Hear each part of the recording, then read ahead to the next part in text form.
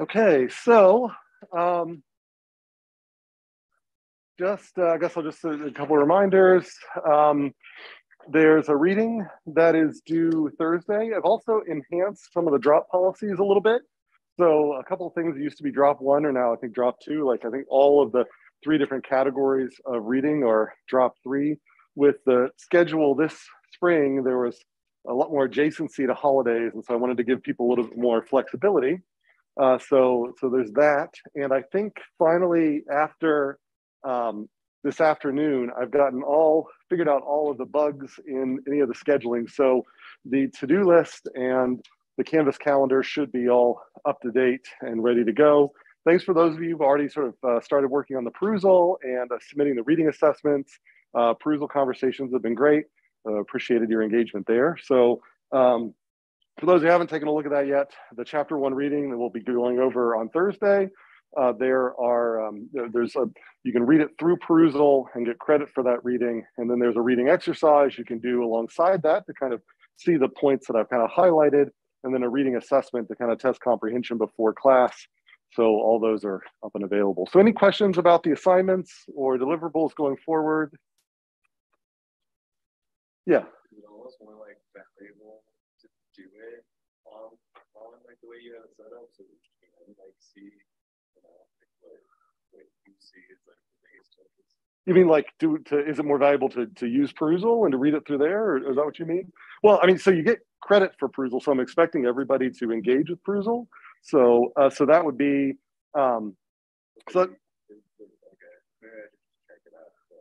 yeah, I mean, it's basically, if you've never used perusal before, it's basically just a PDF that there's already notes that have been highlighted for me that I've sort of said like, oh, here's an important part, or here's an expansion, or, here's something maybe I don't agree with, whatever. And then it gives you the opportunity to add your own. Like, I didn't really understand what they meant here. Could you expand on this? Or I really liked this point, or I really disagree with this point, and so on and so forth. So it's basically just an annotated PDF. So, yeah.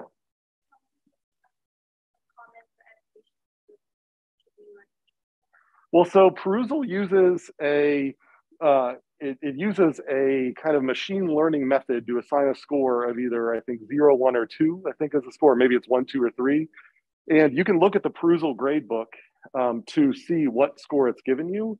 And so there isn't like a hard number because there's a degeneracy. So it's like someone who revisits the documents a bunch of times gets more credit for that. Someone who comments more gets more credit for that. Someone who answers comments more. So there's a bunch of different ways to get the same credit. So if you look at the perusal gradebook, and the reason I said look at that and not the Canvas gradebook is that they sync, but sometimes it takes hours for the perusal gradebook to sync to Canvas. So you might go into Canvas and you're like, it's graded out of 3, I think, and I only got a 1 on Canvas, but I did a bunch of work. Well, if you look at the perusal gradebook and you actually have the full 3 out of 3, it might take like 8 hours. I don't know why it takes so long to sync, but eventually that'll get synced through. Any other questions? Don't, put too much worry into it. It's just a way to me to provide a little bit more intrinsic motivation to go through the reading. Because I think the Moorcroft I think that it's a nice book in that it's actually written for a business community, but most of the examples are sustainability. So it provides a way to sort of think about translating ideas outside of sustainability by kind of seeing the way that business strategists would think, but they're using the same dynamical systems tool that we learned how to use in this class. So the big reason why I kind of use Moorcroft's book is it kind of brings a bunch of things together. So just encouraging you to actually kind of take a look at it. But there's not ever going to be something like on a midterm that will be out of the Moorcroft book that I didn't say in lecture. So everything that we talk about in class, that's kind of the key things. And the book is supposed to complement what we do in class. And like I said, we'll have a whole lecture on Thursday about the chapter, reflecting on it, addressing shortcomings and so on and so forth. Okay, so any questions online? So those of you online, if you'd like to raise a question in the chat, the Zoom chat, that would be great. Or if you need to unmute and get my attention, that's also fine. But I'll periodically go back to Zoom and check for that. Okay, so last time we kind of ended with this, what is a model? Does anybody remember the kind of generic definition I gave for what a model was? models answer this type of question? 2 words. Yeah. What if? That's right. That's the generic definition. So anything that has model in the name will fit under the umbrella of it answers a what if question.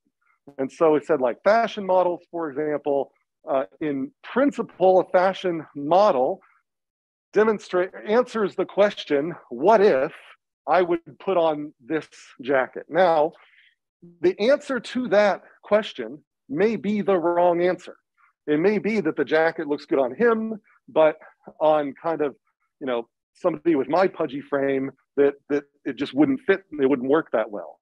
And in that case, if we were designing clothing for my demographic and we wanted to be honest about how things looked for my demographic, then we would iterate and we would go back and say, what's missing in this particular model? We have a dust storm, I guess. So what's missing in this particular model? And then we would go back and to test the hypothesis of whether that was missing. We'd go back and try to add that to this model and see if it answered the question any better. So effectively, you start getting things where the thing that's inside the model starts looking more like the natural system. But it does an okay job, even as flawed as the underlying fashion model is, at being better than like a hanger or just the table. So the models are not supposed to be perfect. They're not supposed to address every single detail, but they are supposed to at least give us a shot at answering that what if question. And there's a bunch of different examples of that. I mentioned a mouse model or a laboratory animal model helps answer that what if question for, let's say a pharmaceutical or something like that. This is a stand-in for human physiology. It's not a perfect stand-in. The answers won't always be correct, but it does a lot better than if we didn't have one, and it's very tractable. And then we can also talk about that with physics, mathematical models, physics models, like Bohr models of the atom. The Bohr model of an atom does a pretty darn good job until you start getting to certain quantum mechanical peculiarities. And then, they created an elliptical model, the Bohr-Sommerfeld model, which was a little bit better, but then it was worse in some other areas. Then it got atomic orbital theory, which was a totally different way of thinking about the electron, and so on and so forth. So these models change, and aspects that we thought were fundamental to models might disappear in later models that perform better. And so in 212, we are introducing system of dynamics models, which are a type of computer simulation model, which we're going to start defining what that means. But in short, we try to grab the salient features of systems we're interested in studying.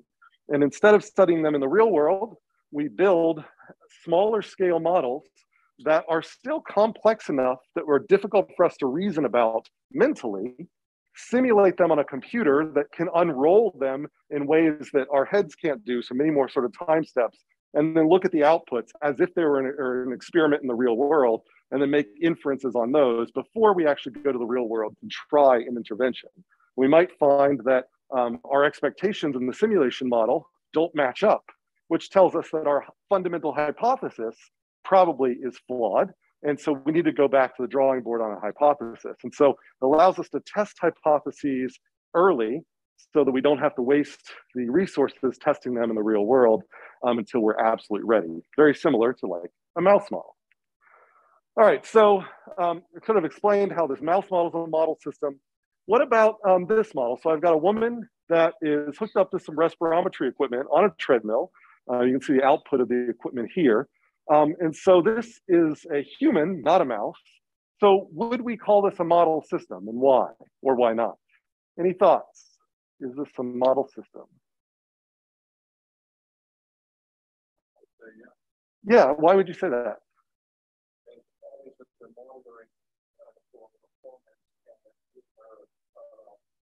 The ability to travel and make adjustments to the treadmill, do whatever they want, or to create or simulate through and keeping up with it.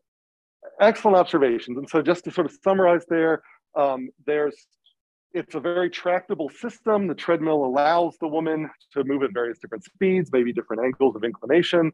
They can monitor all these different things, all in the comforts of the laboratory or the doctor's office or whatever. I guess I would then ask, what do you think the target system is if this is the model for it?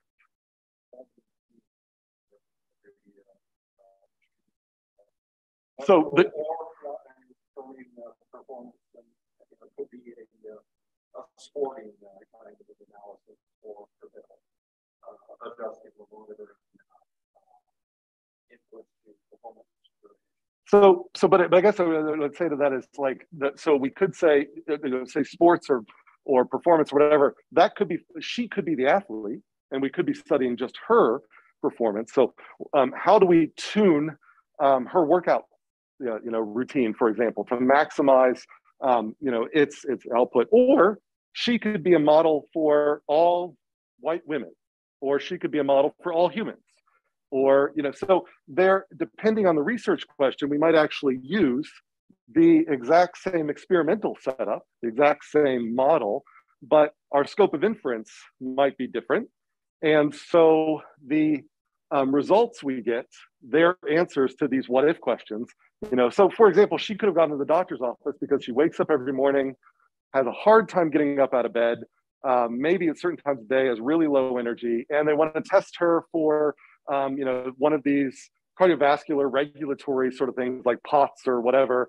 And so they might put her through some sort of setup like this or a tilt test or whatever. But the thing is, like, even though she is the system we're trying to understand, that walking on a treadmill is not the context on which we're asking the question about. So we're saying, why is she losing energy in the middle of the day? Well, she's not losing energy in the middle of the day because she's on a treadmill, but we can use a treadmill to ask questions about that, to ask what if questions about what would happen if she went through different exertion modes that we think we can simulate with this setup here. So even when she is the target of study, the context is so artificial that we would still refer to her as a model for herself in more general context. So again, it's a tool for answering a what if question, the what if being sort of, what if you were to be physically exerted, with this particular heart rate and so on and so forth. And this allows us to get into those modes and then see what the outputs would be, because we might not be able to instrument her in the middle of the day. Even if we could instrument her in the middle of the day, how she, on any particular day we instrument her, that may not be a typical day. And so, or that may be a typical day, and we're only interested in those atypical days. And so, so at no point, even when you're experimenting with a real system, you're probably, still capable of calling it a model.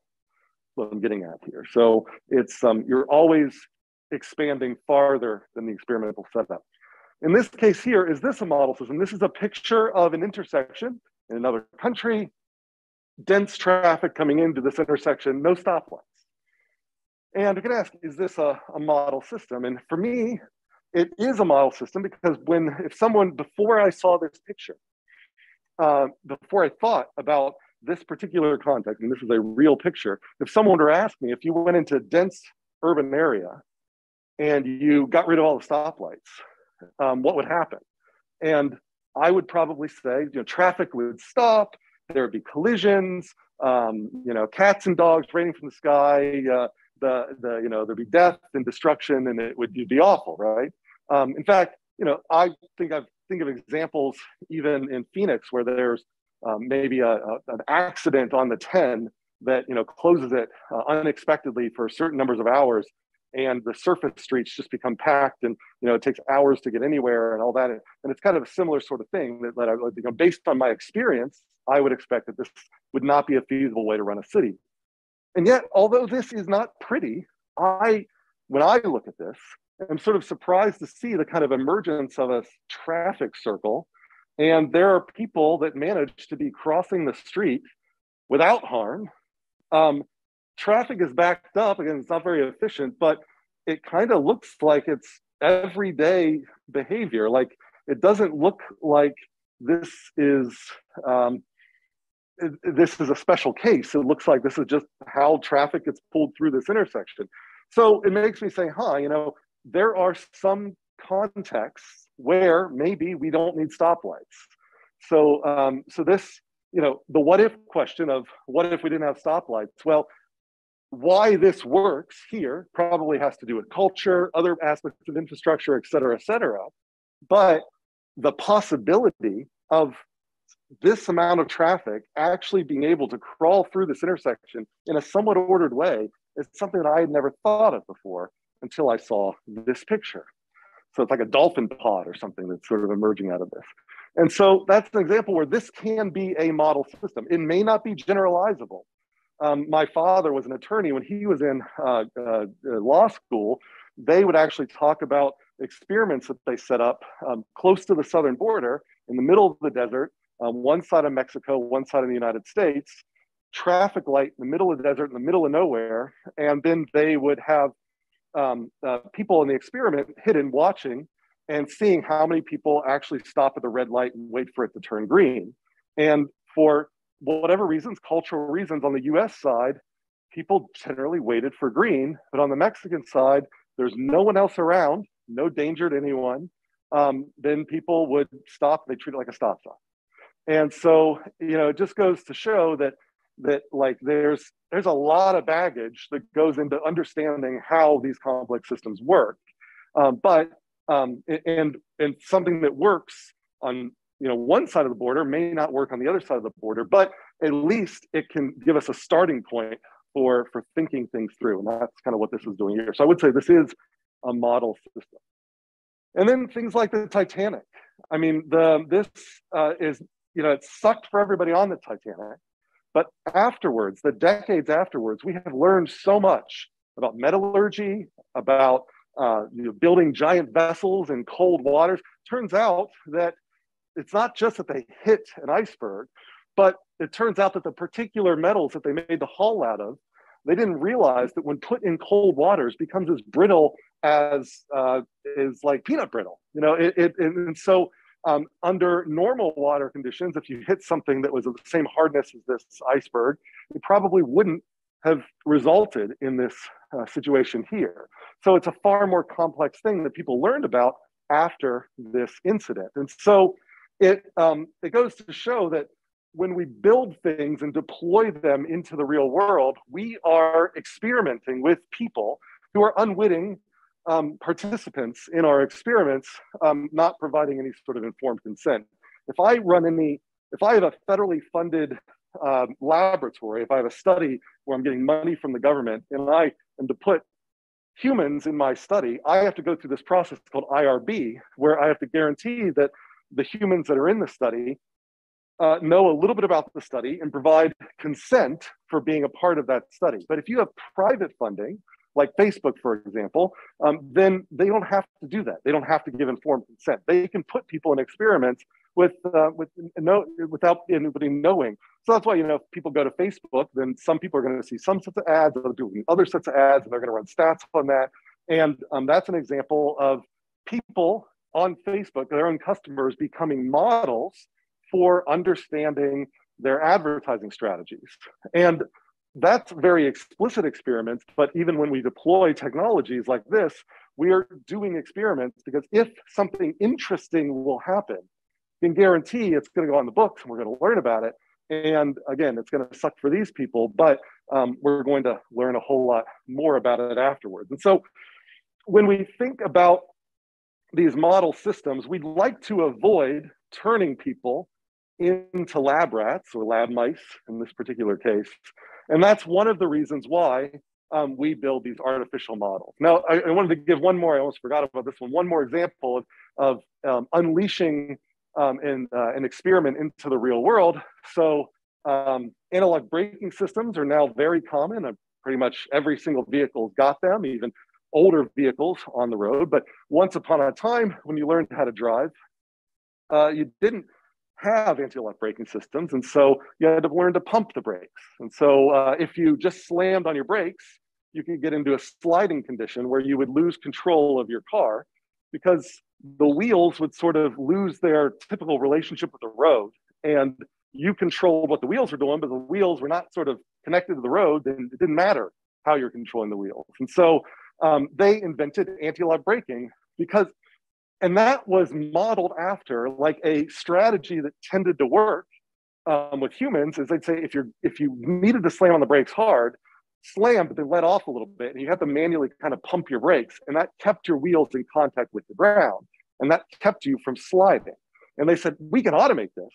And that's what anti-lock braking systems are, where they actually put a pump into the brakes here. And when you slammed on the brakes, there it would detect that you were in one of these conditions, and you would hear, and you can hear this in modern cars, kind of a whine, this like, and that was the brakes pumping at very high frequency. Now, when this first came out, there were a lot of skeptics. They would say, there's no way an automated system can pump the brakes better than I can. I am an awesome driver. And it turns out that when they released these things, ABS cars got into more accidents. And so that at first validated people's assumptions that these systems must be flawed. But when they actually looked at the data, so again, the fear here, it's going to increase front-end collision because the ABS systems aren't going to brake as well. But when they actually looked at crash data, it turns out that these ABS cars were getting rear-ended. And they're getting rear-ended because there's only 10% of them on the road. So 90% of the cars had huge stopping distances. And these cars could stop so quickly that they were actually put themselves in risk because they then became an obstacle for the sliding car behind them. And so, you didn't actually get a safety benefit with ABS systems until you had enough penetration that everybody had ABS, because there were so many people out there manually pumping their brakes that they ended up becoming a major liability for those who could stop quickly. So it almost was a safety benefit that everybody slid so far because they got out of the way of the person sliding so far behind them. And so that was an example where it shows this kind of iterative process of model building where they assumed that the ABS were not going to do as well as the humans.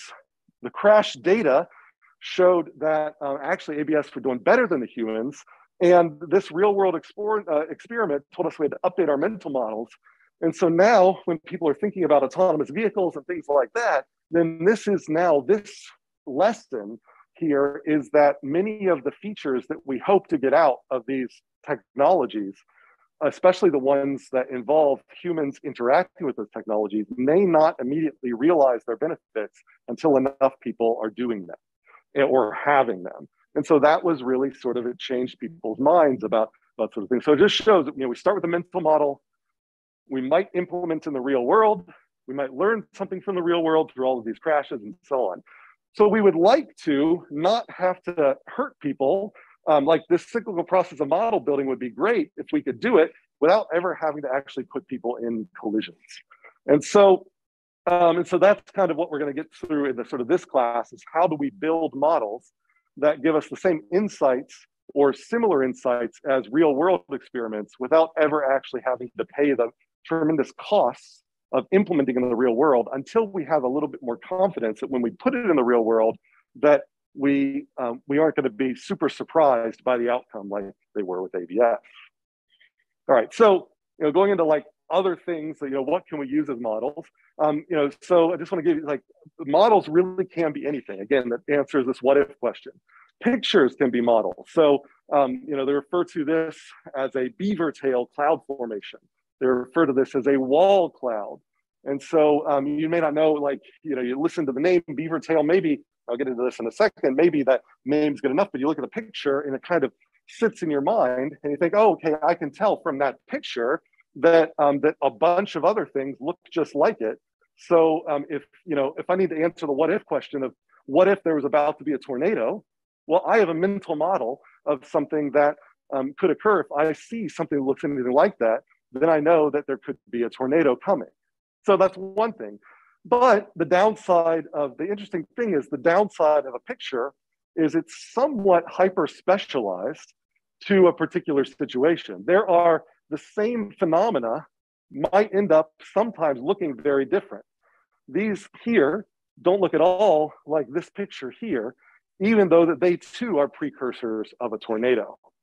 And so in that particular case, sometimes it's actually better to not necessarily think in terms of pictures, but to come up with a lower dimensional representation or words. So if I were to say funnel cloud, instead of showing you a picture, then that actually kind of describes these as well as the others. And if I think about funnel cloud, I know what a generic funnel is. I know what a generic cloud is. I already have a mental model of those two things.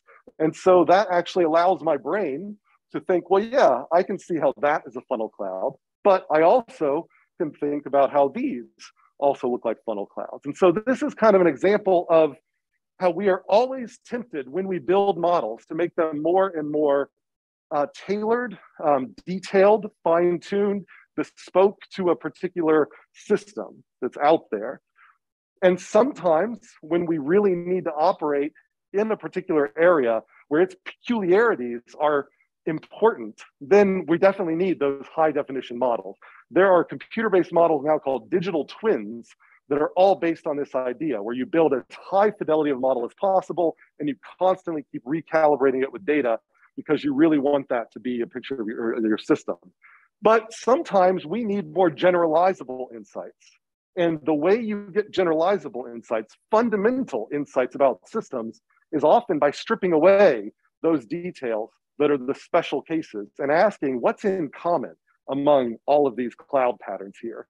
And the thing that's in common here is not that particular structure that we see in the picture, but is that it's a cloud that kind of has this sort of tail coming off the bottom of it that we can just abstractly call a funnel. And thus funnel cloud is somehow more descriptive than a picture of a particular funnel cloud. So that's a weird thing, is that sometimes losing detail actually makes models better. It comes at costs, but you do get benefits out of it. And that's something we'll talk about. Yeah. That's kind of a very generalized statement. I mean, that's considering that all elements of the model are in fact of equal value. But if you look at things like business intelligence, there is a very strong concept of what's called a key performance indicator. So in reality, it's not that you want to just screw other things to make it simplified. You actually want to make sure that what you leave in there is in fact a key indicator. Right. Well, that's true. And so, and that's what we're going to get to here. And it's not, and that's the point that I'm getting at. And thanks for sort of looking ahead to this, is not the size of the model, but or the correctness of the model, but it's that the salient features have been left in, and the features that sort of are complicating factors that don't really affect the answer have been taken out. And so if you leave the wrong things in, you have a bad model. If you leave too many things in, that can also be a bad model. The science of model building comes down to figuring out what the right things are. And that may vary from question to question to question. All right, so, but we'll get to that. So thank you for that comment, that was excellent. So other things that can be models, graphs can be models. So I can show you like from a statistical point of view, if I've got a point cloud here, I can represent that point cloud where I've got sort of high school GPA versus university GPA. I can say, well, I'll do a linear regression and I'll fit a line through that. And that line represents a prediction that captures much, not all, of the variance in this relationship. I'm not saying why this relationship exists or how it exists, but I am saying that there tends to be a correlation between high school GPA and university GPA, at least up to, say, 60% of the variance or so. And so if I know on average what the average student's high school GPA is, I can figure maybe what the average university GPA is for all students with that average high school GPA. So that's something that I can communicate in a graph, in a picture. I also don't need necessarily data for that. There's this oxygen consumption chart over here where it's communicating in a graph that an idea. It's not necessarily a true idea. I mean, in this case, this is a pretty well-tested one, but in order for you to communicate this idea about physiology, I can draw a graph. And this graph says that my hypothesis is that, based on my hypothesis about human physiology, I would predict that as you increase exercise intensity, you will increase oxygen consumption up to a particular point, that at that point, which I'm going to call VO2 max, after that point, you'll be able to continue increasing exercise intensity, but the way oxygen is consumed in the body will change, and no more oxygen will be consumed, even though intensity will increase. So the body will start getting its energy in different ways. And so that represents an idea about human physiology communicated as a graph. And this graph is communicating a prediction. It is a model, you know. And what I like about this cute little cartoon here is they put these red dots on here. These red dots aren't data, they're just dots on top of the line. But they communicate a what if you did this experiment. And this is saying that if you did this experiment, we would expect the dots would be scattered around this line. You take the red dots away, it's communicating the same idea about the human physiology. We put the dots in, and it's actually really telling you that you could run this experiment in a environment like the woman on the treadmill, and you would get data that would fall along this line. So graphs can be models. I talked about this graph in an experiment or an example we had last lecture. So that's, you know, so models can take a lot of different shapes and sizes and forms. They can be physical, they can be mathematical, they can be computational, they can be mental. But the key thing that links them all together, the salient feature that defines a model, is it answers a what if question. So if I were to sort of say, you know, more broadly, we have hypotheses that we form. Those hypotheses lead to predictions, and the models help us get there from hypothesis to prediction. They answer a what if question. And the predictions that come out of that, if we compare them to what goes on in the real world, if those don't line up, then rather than saying our model's wrong, what it actually usually indicates is that as long as we've built the model correctly, our hypothesis needs to be updated and the new model built based on the updated hypothesis. So there's a lot of focus on whether models are right or wrong or whatever. Models are never right. Models are an embodiment of a hypothesis. And if the model's predictions are wrong, it's not the model that's wrong, it's the hypothesis that needs work. And so that's what we'll talk about in sort of this course.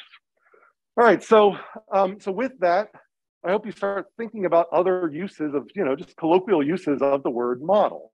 Like, where does the term model citizen come from? So, anybody have any thoughts about this? Like, why do we refer to this thing, a person or an idea, as a model citizen? What does that mean, and how does it fit into this idea of a model? Yeah. I feel like a model citizen would kind of answer the what if question of like the perfect citizen, or maybe like really micro citizen, maybe someone that is kind of the expectation of what them a model like would have be all work harder kind of. I think that's a great answer. So that is one way to answer this question here, is that the idea here is if you know, everybody, you know, who knows how everybody behaves, but if you could point to an example, an exemplar, somebody who always behaves a particular way, or an idea of somebody written down, you know, on a stone tablet somewhere, something like that, and you could say that these are what we think the perfect or the best you know, citizen should do, then that model citizen would answer the what if question of, you know, what if I saw a red light? Well, the model citizen stops at a red light. Do you stop at a red light all the time? Well, there might be some cases when you don't, but ideally you stop at every red light, because that's what the model citizen would do. So that's one way to view model citizens, is it provides the answer to the what if questions. What would the perfect, whatever that means, and that's kind of suggests the next definition, citizen do under these circumstances? Any other thoughts about model citizen?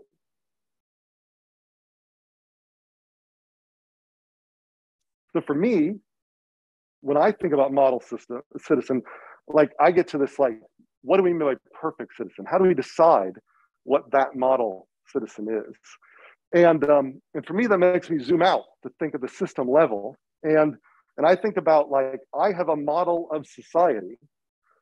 And in that model of society, in that ideal model of society, everyone stops at stoplights. Everyone votes. Everyone, you know, does these certain, you know, things. And if all of those things happen, then in my hypothetical model of society, then I would get certain positive outcomes at a societal level, in theory. That's my theory of society. And so model citizen, you can say, where does the perfect come from?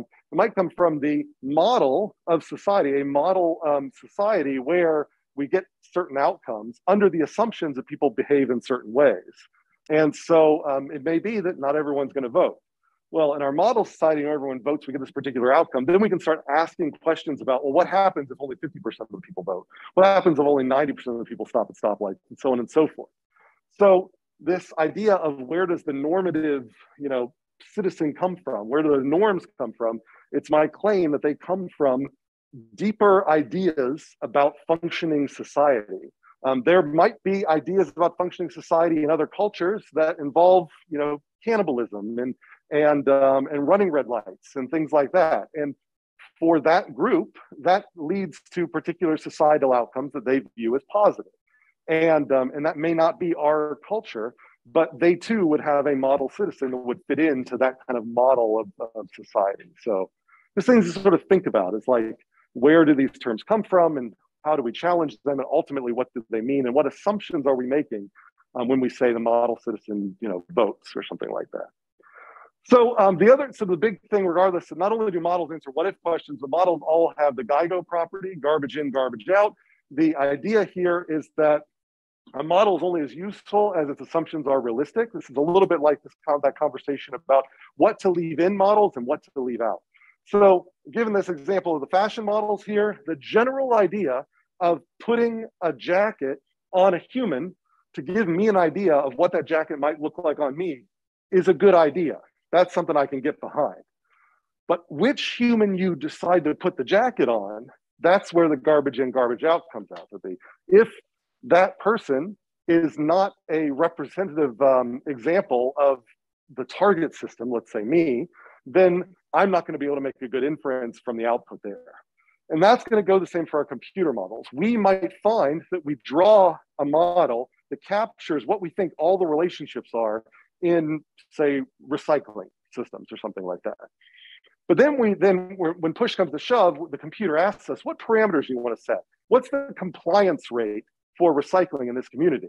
And you arbitrarily say, I don't know, 100%, and then you run the model. And you get these beautiful outcomes where everything's green and trees start coming back and carbon dioxide gets scrubbed out of the air. And you think, my gosh, everything's going to be fine. And it's not your choice of relationships that was wrong. It was your choice of parameter, that recycling compliance rate. You set it to an unrealistic level. That was the incorrect fashion model you put underneath the jacket. So in reality, if you set that to like 50%, you might get a qualitatively different output from your model. So that's what I mean by garbage in, garbage out. You can have a good looking model on paper, but when you really drill down into the parameters that need to be set for the computer to actually do something with it, if those parameters are set to unrealistic values, the apparently good looking models is going to have results which are probably not going to match results if you were to implement that in the real world. So that's what I mean by the GIGO property. And that will become more clear as we start building models. But I just want to keep that in the back, in the back of your mind. And again, I like to bring up the fashion models because I think they're an excellent example of that. Is that trying on clothes is not a bad idea. Putting clothes on the wrong person is the bad idea. All right, any questions or comments about that? All right, so ultimately, and come back to a quote you've probably heard before. A lot of people misinterpret this quote before. Sometimes when I hold this pointer that direction, it doesn't quite work as well as I would like. All right, so so this all models are wrong, but some are useful. This is a quote from George Box, sort of a famous statistician. Now, a lot of people think of this as a criticism of modeling in general, but that's not what Box is saying. Box was a modeler. Box was a big modeler. He's a huge statistician, really influential in the field. What Box was saying is not that models are bad. He was saying, no. The practical question is, how wrong do models have to be for them not to not be useful? So all models are wrong, but only some are useful. And those that are useful are the ones where you've chosen the right thing. So you've chosen the right way for the model to be wrong, in other words.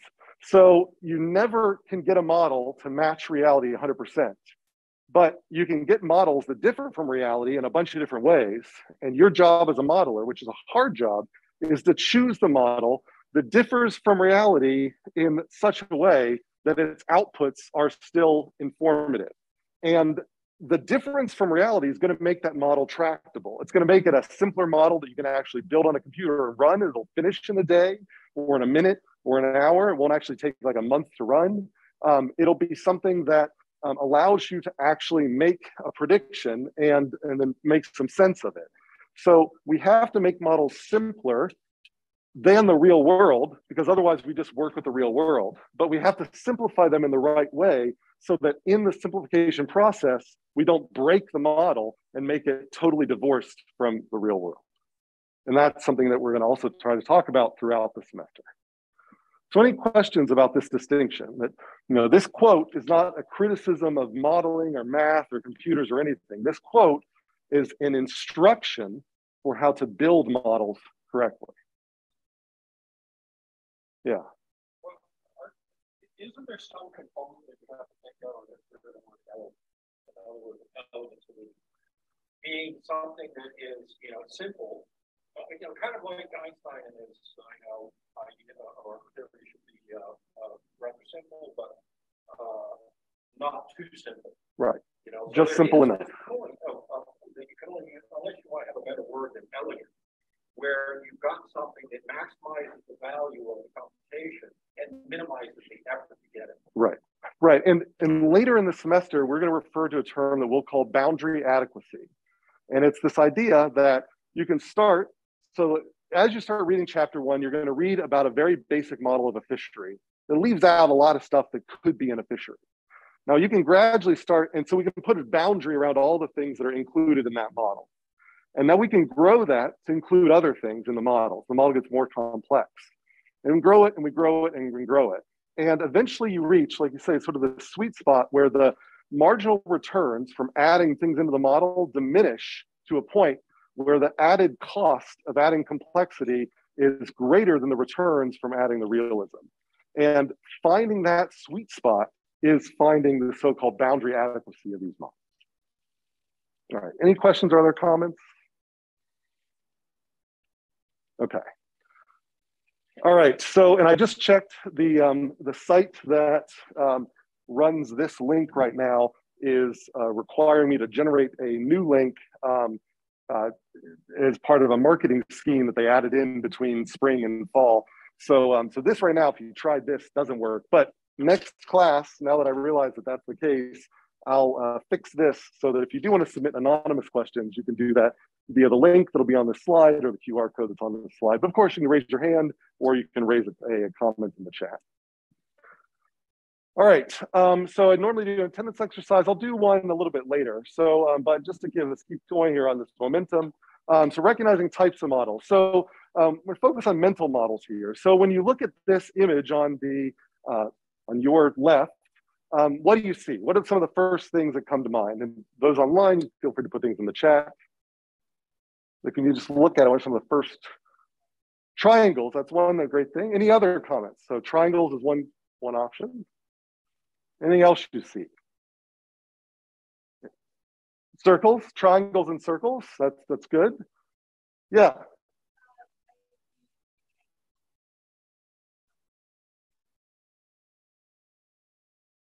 Three angles and three circles missing a piece.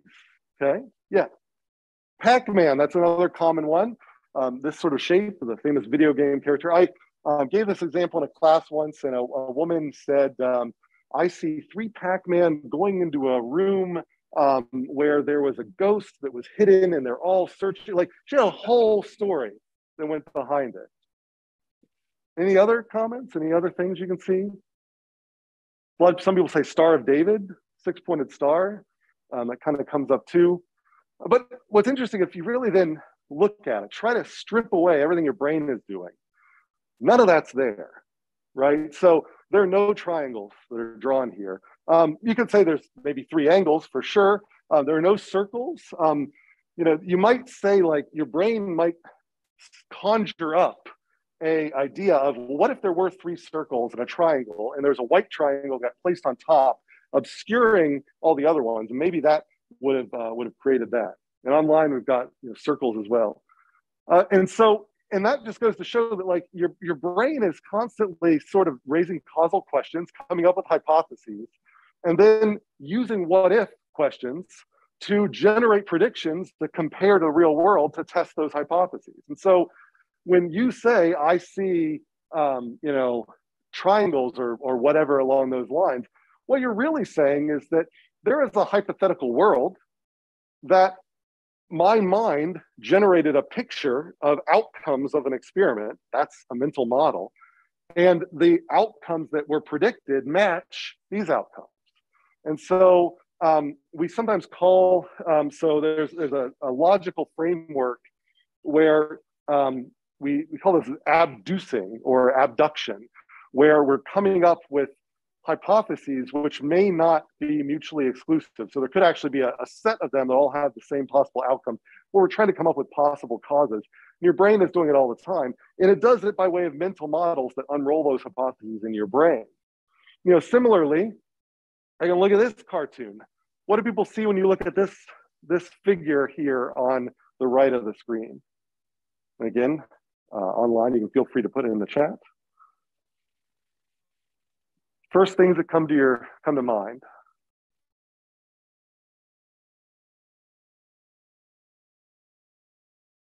Okay, I see Brazil 1985, which I am embarrassed that I don't understand the reference to.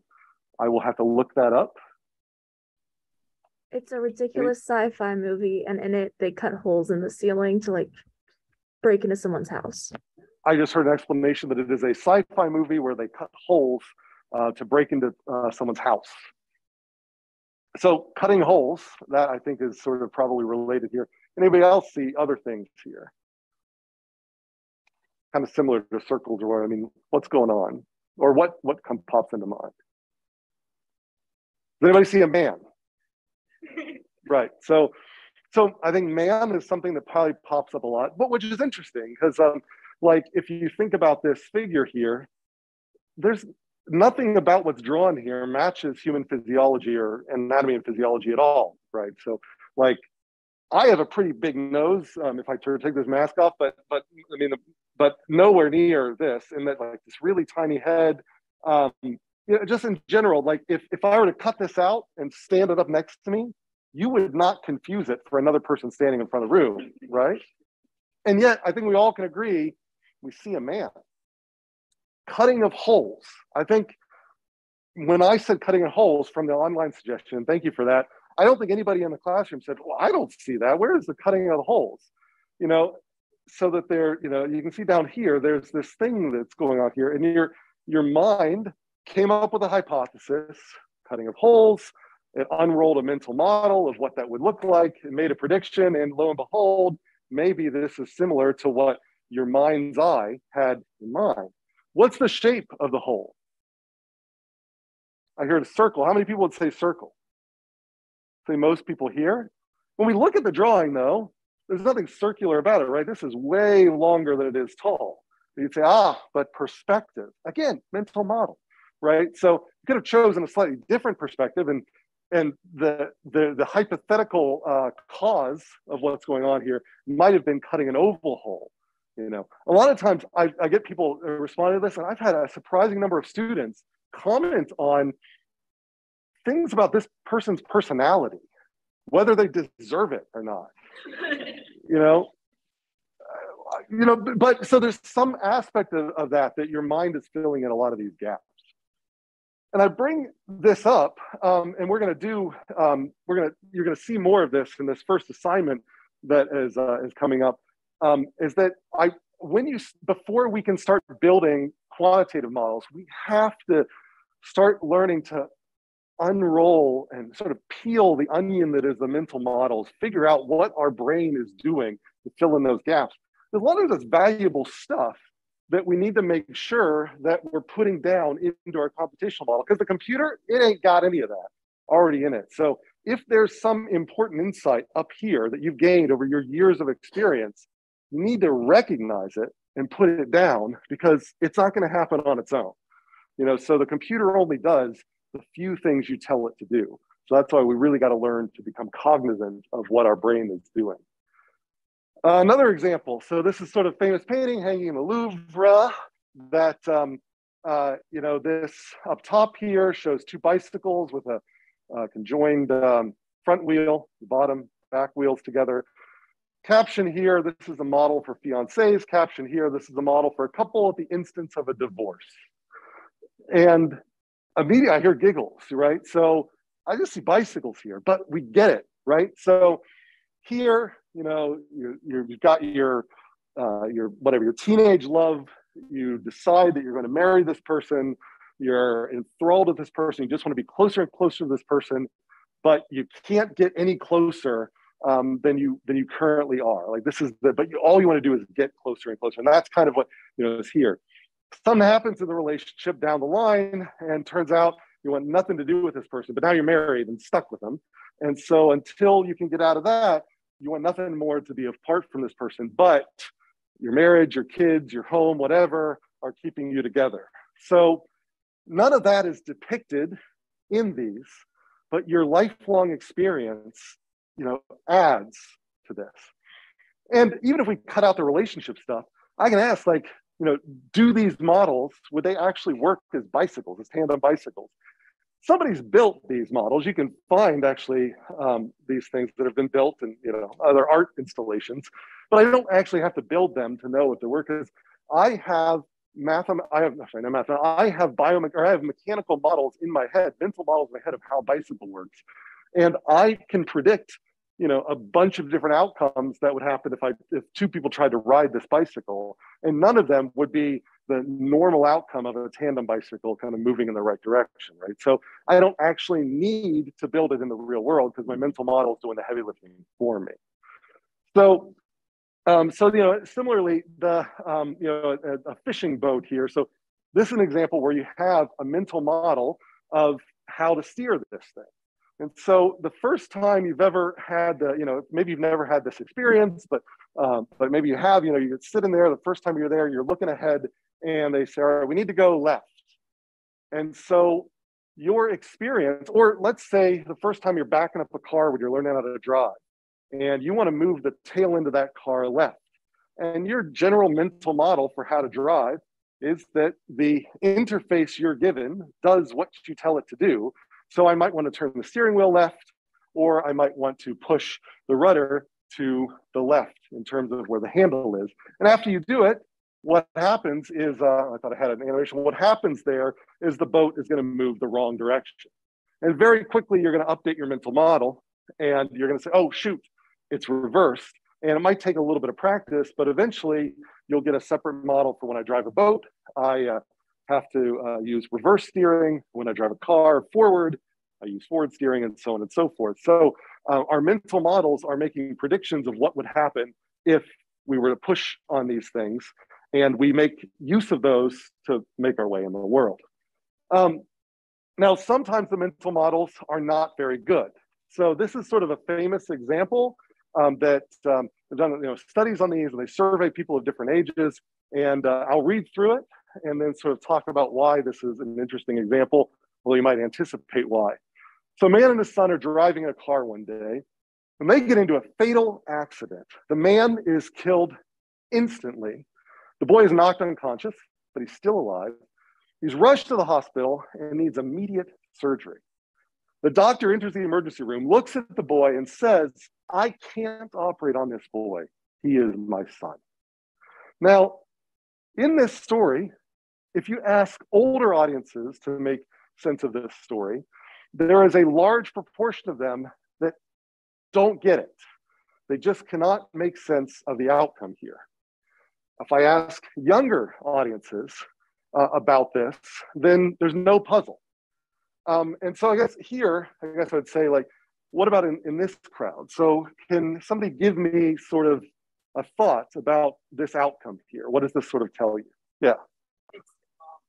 Doctor could be the mom, could be, what's another possible outcome? Okay. Other dad, right? So could be two dads, could be a dad and a mom. So if you have a mental model where you ask the question, what if there was a doctor? If your mental model says that doctor must be a male, then, and your mental model says, what if there was a relationship? If your mental model says that relationship has to be heterosexual, then this seems like a paradox. But if you grew up in a world where the experience that got layered on top of your mental model is different than that. You grew up in a world where doctors are 50-50 male or female, or maybe majority female. Or you grew up in a world where you're very familiar with plenty of homosexual relationships among men. Then in that case, you read this, and you don't see a problem. I've been showing this example for years in different modeling courses, and even in the past, I don't know, say 10 years or something like that, it's been interesting to me to see, like, initially I'd actually get very slow answers, but then I would, a lot of people would immediately sort of started answering, well, it's gotta be the mom, gotta be the mom, gotta be the mom. Then I hit a point where I would start getting, oh, gay dad, gay dad, gay dad. And then I'd say, what else could it be? And then crickets. And so it was just fascinating to me that, like, there was a rise in awareness of that, that women and men were in professional jobs were gaining parity, at least representational parity. And then once there was more of an awareness that gay men were, the relations with gay men became sort of more normalized in, I don't know, the public sort of, I don't know, the zeitgeist or something like that. For whatever reason, the idea that women would be in professional, it seemed, at least among the students that I've been teaching, seemed to kind of be decreased a bit. Now it's sort of back up where, I teach another class this semester that's similar to this class. I gave the same example today. And again, the first example was mom. And here's a mom.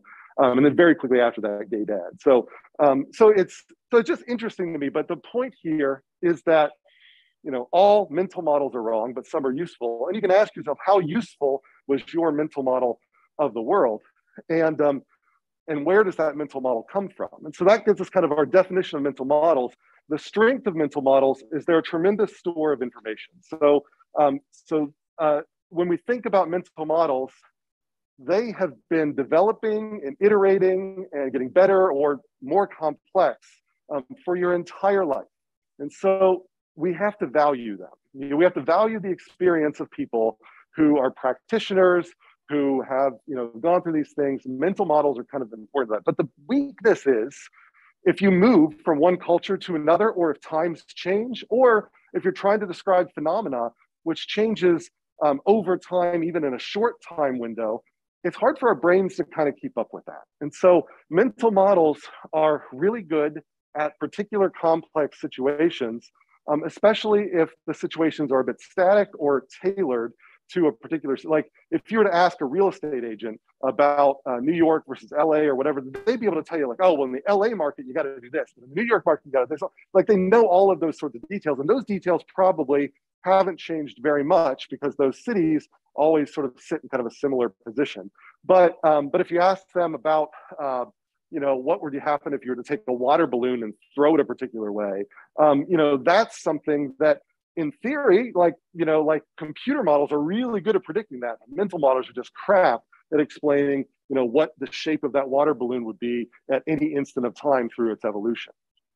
So that's kind of the weakness there, but we have to sort of say, there's a lot of strengths there. So what can we do to combat those weaknesses? And that's what the attempt is here for quantitative modeling, which is one of the things that we talk about. It's one of the main focus of this course. And so the idea here is they're supposed to be better at handling complexity and dynamic change, but they do leave a lot of stuff out. And so this will be our major challenge throughout the semester, figuring out what to leave out and what to leave in. And so that's the thing we're always up against. They take different forms. They can take mathematical forms, computational forms. We'll kind of define all of that. But that's the big contrast I want you to see between mental models and these quantitative models. All right, now there are multiple types of uses of quantitative modeling. So I'm going to kind of go through these three uses here. So the first one here is prediction. That's what we go through first. So this is kind of a very traditional form of quantitative modeling. Every time you ask what the weather is going to be like today, they query a quantitative modeling that makes a prediction. So it takes data in about where the clouds are right now, what the humidity is, all these measurements, puts into a model of the atmosphere, and then it makes predictions over a particular forecast zone. So the next hour, the next couple hours, the next couple of days, and it makes predictions about the weather. And so in this case, these are actually trying to make a real prediction about what is definitely going to happen in the next couple of days, maybe with the uncertainty. So here's a hurricane, we know where it is now, here's a cone of where it might be in the next couple of days. And so that uncertainty cone has to keep kind of being updated. So that's one way we can use quantitative modeling for prediction, figuring out what's going to happen.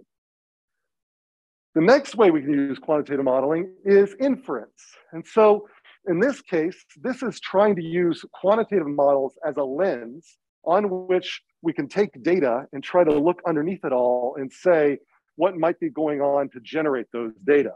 So we take data that it could be sample data from a real world, it could actually be sample data from a simulation, and we try to maybe test some hypothesis. So if this is the reason for, if this is what's going on in the fundamental process, then if we experiment in this particular way, we should get these outcomes. And once you get a bunch of outcomes from an experiment, you can then fit a model to it. And if that model doesn't match the predictions that you had in your hypothetical model, then so if the statistical model doesn't fit the prediction, the model from your hypothetical model, then that indicates that there might be something wrong with your hypothesis, and that might not be all that's what's going on underneath it all. So this is an idea of learning through experimentation, where we take data about the real world, we use that to test ideas about how the real world might be described, the processes that might be describing that, and then based on the mismatches there, we maybe get rid of some of those hypotheses, or we augment them with additional hypotheses to make them more complex. So that's what I mean about inference. So prediction is like what's really going to happen next. Inference is what's going on underneath it all right now. Then the third way that we use quantitative modeling is narrative, storytelling, trying to show me the numbers, as is popularly said here. So I give kind of this example from back when Obama was president, big downturn in the economy, and there's this recovery plan. And so Obama could say, we're going to have a recovery plan, it's going to be great. And he'll say, show me the numbers. And so they say, well, what we did is we took our best economists are out there, took all of their experience, we put it into a quantitative model, and that either had the recovery plan implemented or not implemented. And we generated two graphs from that. And so the with recovery plan is the dark one, the without is the light one, and we're plotting unemployment rate over here. And so what they're trying to show with this quantitative model is that with the recovery plan, the unemployment rate doesn't reach as high, and it comes back down quicker to its sort of baseline level. But without it, it gets a lot higher, and it stays higher for longer. This is using prediction, but it's not really using it in the weather type of way. Like in the weather prediction way, it's like, do I need to bring an umbrella to school tomorrow? But this is more of telling a persuasive story. So this is not actually helping the decision making, but this is helping to communicate why the decision was made through the quantitative model. And so sometimes simulations can better capture a complicated idea than mathematics, for example, than putting a bunch of economists and just having them spout out hand-wavy explanations. And then, I give kind of examples here where explaining, for example, CO2 and temperature, but I put this one down here because I want to show that narrative can be misused. So if I were to take, I guess I'll back up here so we can see this. On this axis, this is years from 1900 to 2010, and this is CO2 levels on this axis. And then on the other axis, this is global temperature anomaly. And so the global temperature anomaly is in red, and in green and in blue are CO2 levels at two different locations, one in Antarctica and the other one in Hawaii. And what this is sort of showing here is that, that there is a relationship between CO2 levels and global temperature. So that's communicating an idea. It's telling a story there. But, if you were to zoom in on a small set of dates, you might be able to demonstrate an opposite relationship or no relationship. So that's an example of, again, how models can be manipulated. The idea of comparing CO2 and temperature sounds like a good one to a bunch of different people, but if you manipulate the ranges on which you explore that, then you can tell a totally different story. So that's garbage in, garbage out. is the same sort of example here. If you look at the whole data set, you get what looks to be more like a pretty compelling relationship between them. But if you focus on a narrow portion of it, then you might actually be able to tell a different story. So we have to be careful with narrative because it can be misused. Okay. All right, so questions about any of those three different methods there? The prediction's looking ahead, inference is sort of looking within, and the narrative is using models to better communicate a story or a hypothesis. Okay. All right. Now, quantitative modeling, we can break that further up into three different types of models. And they all kind of build up to this third one, which is the focus of this course. And so the first type, this is kind of Calc 1. And so you can build, so this model that I've got up here, this mathematical model, it's three coupled differential equations. So if you're not familiar with this notation, S with a dot over it is like saying ds dt. This is like saying ds dt, di dt, dr dt. So the rate of change of S, which in this case, this is a so-called SIR model, which you've probably heard about in ASU 101 or SOS 101 or other classes. This is a population model where we consider an average population with a certain number of susceptibles to a disease, infectious with the disease, and recovered from a disease. And we see how the numbers of those three different population compartments change over time. And so they're saying the rate of change over time, and I'm not going to quiz you on how to read this. We're going to effectively learn how to build this graphically, but I'm not expecting you to know how to read this. I'm just giving it as an example of an analytical model. It's a model you can write in math as three coupled differential equations. And you can, using methods from calculus, you can ask, okay, as time goes to infinity, what are the steady state values of the number of people in each one of these three boxes, susceptibles, infectious, and recovered? And with a little bit of math, you can actually solve for equations that tell you what those will be as kind of time goes to infinity when this epidemic is over. And that's nice that you get a formula that relates parameters with numbers, and you can see how those parameters change and all that, and you can analyze the formulas that come out of that. That's a plus. The downside is this is not really readable, right? So you have to be a specialist to understand what the heck is going on here, right? So that's one thing. The other thing is it only tells me what happened at, say, the end of the epidemic. So in order to do the math, we often have to make additional assumptions which allow us to cut out a huge portion of the system we actually care about. I might not care about how many people manage to survive without getting sick. I might care about during the transient period, how many people were sick at any instant of time, because that might be most important for my hospital capacity and things like that. But solving for that mathematically is a lot more difficult. And so that's why we typically solve these types of coupled differential equations only kind of at steady state at the end when they're all over with. Now, in order to get the middle of it, what we can do is give up on getting a formula and do what we call numerical methods.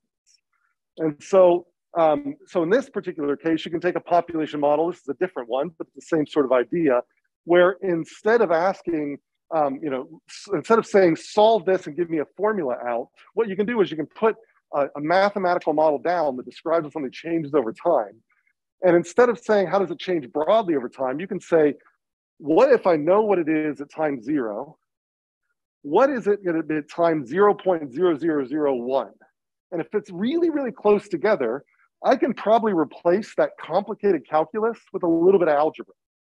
And then if I recalibrate at time 001 and do it all over again, then the approximation that I get will end up tracing out what I would have got if I would have done the math.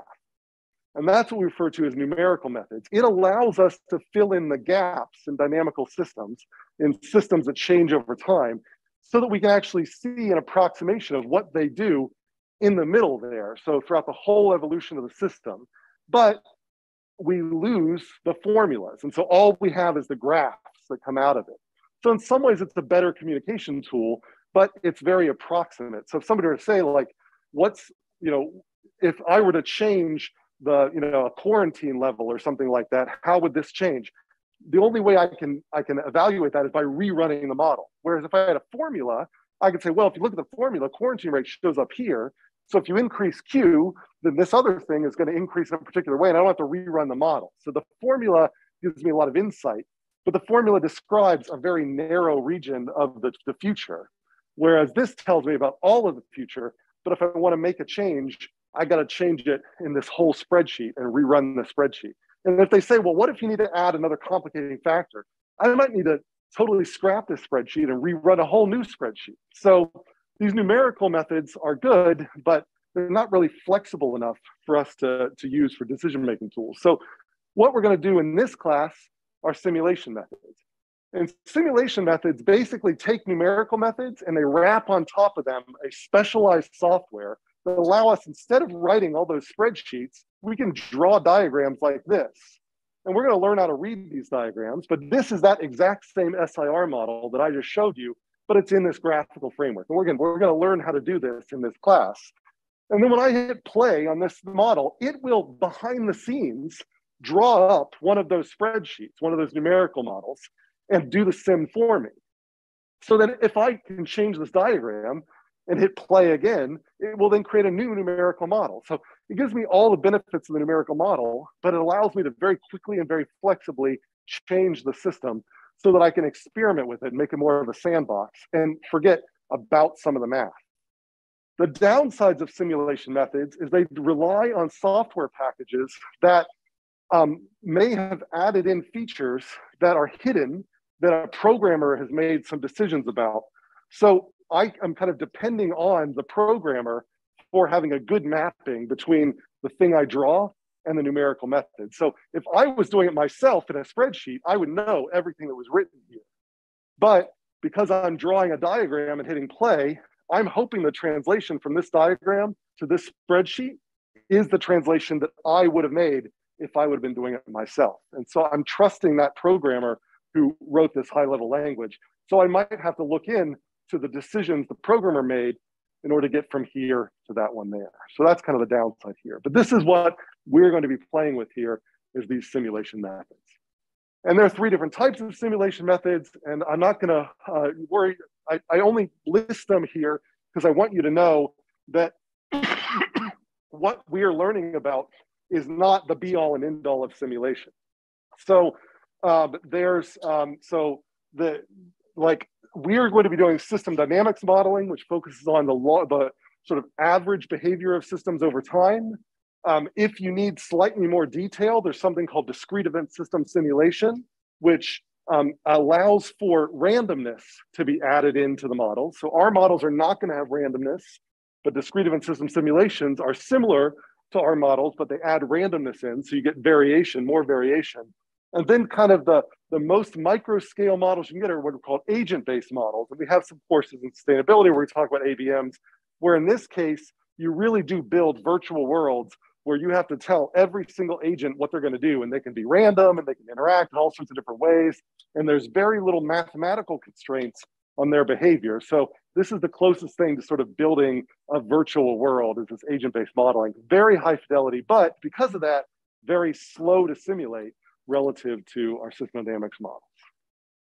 All right, so wrapping up here, system dynamics modeling, it's a branch of control theory that deals with socioeconomic systems, branch of management science, which deals with controllability. So it's a method of analyzing problems in which time is an important factor, in which the study of how the system can be defended against or made to benefit from the shocks that fall upon it from the outside world. So we won't model everything, but we can take a system without shocks and then shock it and then see how it responds to that shock over time. And that kind of gives us a way to play with that. But we're focusing on the average behavior of systems, not the small scale day-to-day sort of variations. So we are going to study how causal structures lead to dynamical patterns on average. So I'm focusing on average here, kind of the focus here. So that's kind of where we're going from this point on. So I think that's roughly all I've got for you. Are there any questions before I remind you of the assignments and then give you the attendance exercise?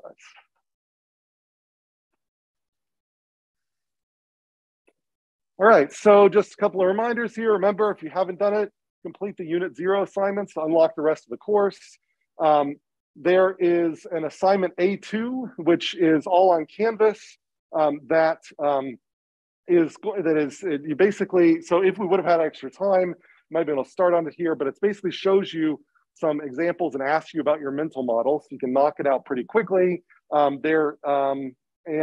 Otherwise, there's the reading. So we've got chapter 1 coming up on Thursday, so take a look at those reading exercises. So this assignment A2 on mental models is due Sunday. Again, should be able to knock it out pretty quickly. So I'll just end with, if I can get the mouse back, this attendance question. So just to get, so if you go to this URL, it should bring up a Google form. If you can do this after class as well. You've got about 24 hours after I post the video. If you go to this, it'll bring up a Google form. You have to log into it with your Google or with your ASU account. So if it says, you don't have access, that probably means it's trying to access it with your normal account. So a good trick to get it to switch to your ASU account, which you only will have to do once, is if you go to drive.google.com, like Google Drive, log in with your ASU account, then visit this after you're logged in with your ASU account on your browser, then it should grab your ASU account and show you the form. That form shows you 10 different lines. Just fill out the answer to this question on the top one and then hit submit. You only submit at the end of class. And the question that I'm going to ask is, what is the question that a generic model answers? So I defined a model as something that answers this question. So put that question, that's the answer, that whatever that question the models answer, as the first answer in the attendance here, and just hit submit at the bottom of the page. If you're having trouble with the access, again, I can work with you after class, but a trick is usually you go to Google Drive in your browser, log in with your ASU account, go to this, and then from that point on, every time you go to this, it should be able to do it. If that doesn't work for you, you can also write down that answer on a sheet of paper with your ASU right in the top left, and I'll take care of it that way. Just drop it off to me after. So that's all I've got for you. If you got any other questions, feel free to come up. Otherwise, we'll see you Thursday. The question is, what would, and I see the question online, what does the generic definition of a model answer? Like I said, a model is defined as something that answers this question. What is the blank? Yes, question one on the sheet. And I see there was a question online, why wouldn't, and I don't know if you're still around, but the question was, why wouldn't there be a way to view the numerical model generated? And actually there, in the simulation models, I'll show you as we start building it, you actually can see the numerical model that gets generated after you hit play. And so there is a way to unfurl that, but the point is the mapping there may not be. So if you actually look at that numerical model, it may not have unrolled the way you thought it was. And that might be because of some choice the programmer made. So that's kind of, we're giving a lot more authority to the programmer by using simulation models. That if we were to write it ourselves, we'd have more certainty. So I hope that helps answer that question. All right. So in that case, I will stop the recording or attempt to.